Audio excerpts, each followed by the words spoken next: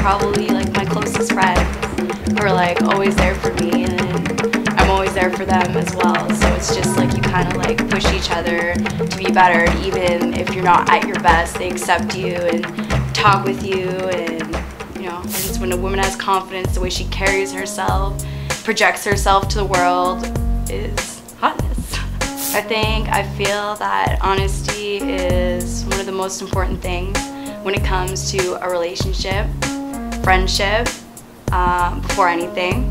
Having a real connection and bond, and it's never that I don't want to be tied down. I'm definitely not like that.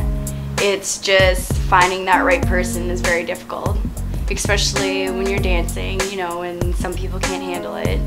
And I don't know, maybe it's just like a man thing, like a territorial thing, like that's my woman, you know what I mean? Even though you know you're not doing anything wrong and you're just dancing and you're just like making your money, doing your thing. I used to always say I wanted to be a personal trainer, but I think that before like training, I feel like nutrition is like key. I find it very interesting how nutrition and like different foods can affect not just the body but the mind, and well, not everything's about money.